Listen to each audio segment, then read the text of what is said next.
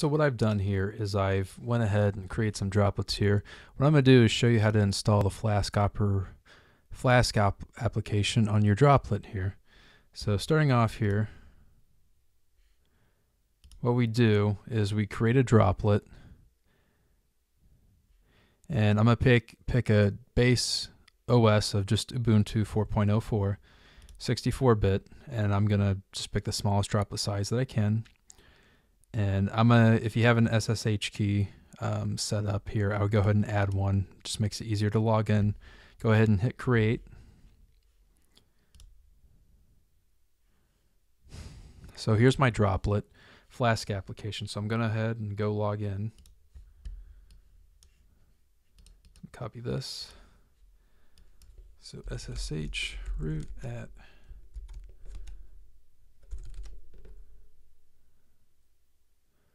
all right, cool, we're in. So what I'm going to do here is I need to go ahead and install, starting off here. So here's the tutorial I'm following. My whole goal here is to show you exactly how to do this. Some people may get a little flustered. I know there's over 90 comments about people getting confused, some of them getting confused anyway. So I'm going to start off by installing Apache or LAMP on Ubuntu, first step here. So I'm going to go ahead and update.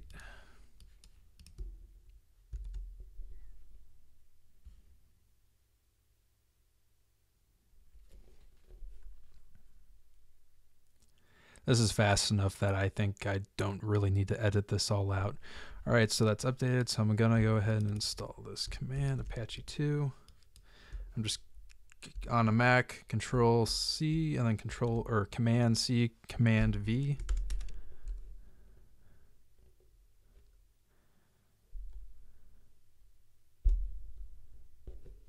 Okay, there we go. All right, so we just need to follow step 1 for that part. All right, so I'm going to go ahead and let me do this. That way I don't have to toggle back and forth as much. It's a little bit different. There's a little bit difference between Ubuntu 12 and Ubuntu 14.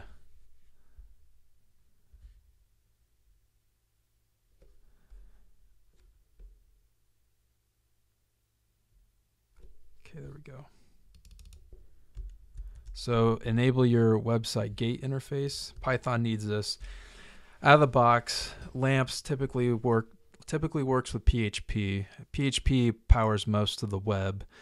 Python works really well with the web, and there's some good supporting frameworks like Django for Python, but out of the box, typically it's designed for PHP, so we've got to do a little bit of modding in order to get to where we are. All right, so with Ubuntu 4.04, it's a little bit different here. You might be able to still do it this way, but what I prefer to do, all right, so into our web directory. I'm going to go ahead and remove index HTML.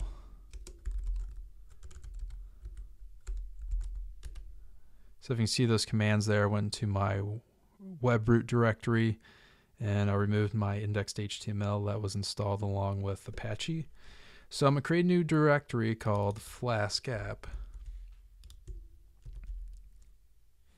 All right, so I made that. I'm going to change into that directory. And we're going to make another Flash app directory. So our first, how this is the hierarchy here, we're going to have our website or web gate interface within the first one, and then all the application files are going to be in the nested one in the second one. Okay, so we're going to go even farther into that. So cd Flask, there we go. All right, so create 2 new directories. All right, so according to here, we should have a outline like this. Okay, so I think it looks to be that way.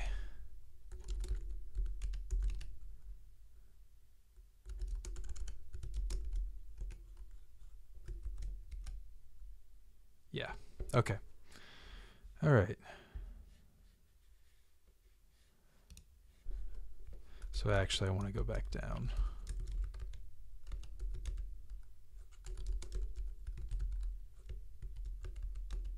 Okay, so sudo nano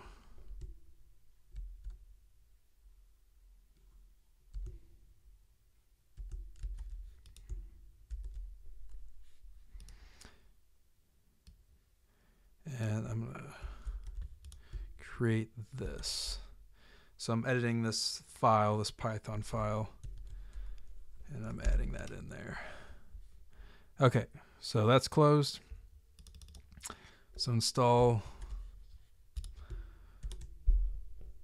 more dependencies.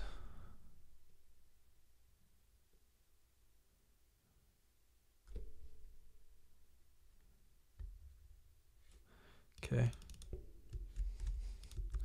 Python virtual environment. All right, activate.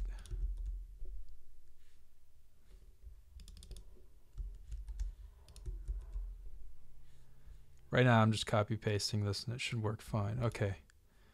So go ahead and install Flask.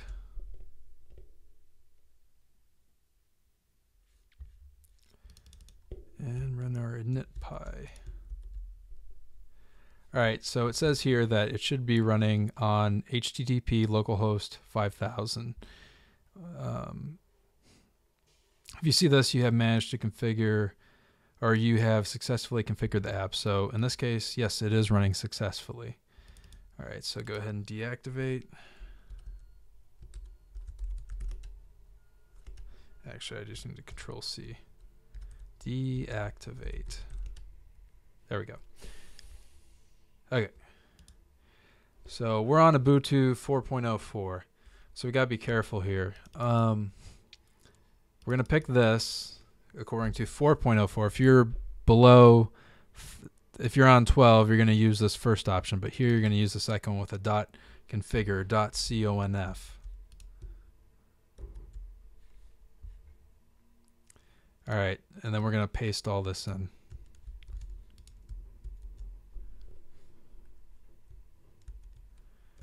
Edit. Okay.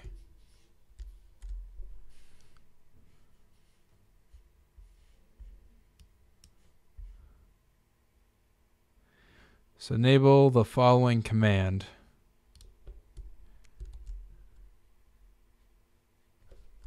So I'm going to go ahead and restart Apache again.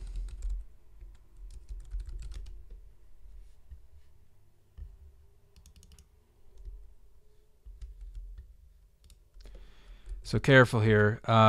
This is one part. Oh, actually, you know what? I made a mistake. I got to go back here. I'm sorry.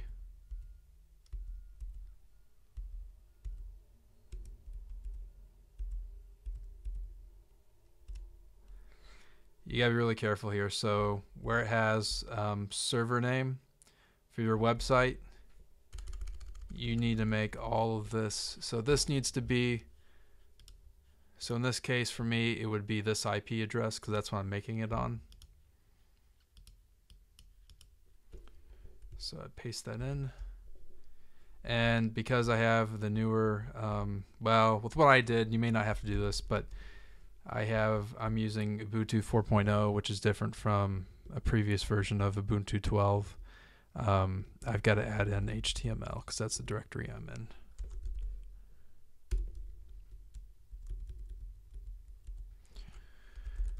Okay.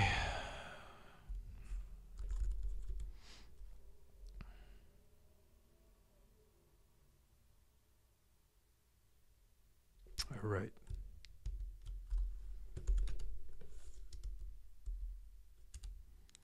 There we go. All right, so now I need to change back into here.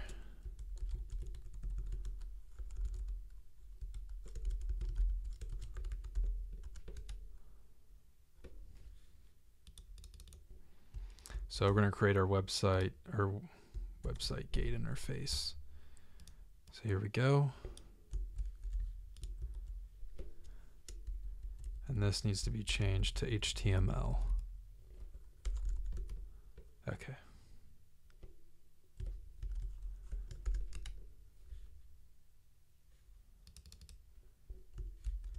All right, I'm going to restart Apache. And if we have any luck,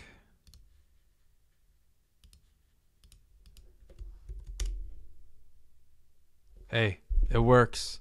There you go. See that? That's how you get Flask up and running. Any questions? Let me know. I know this is a crude video, but this should help you out. Thanks for watching.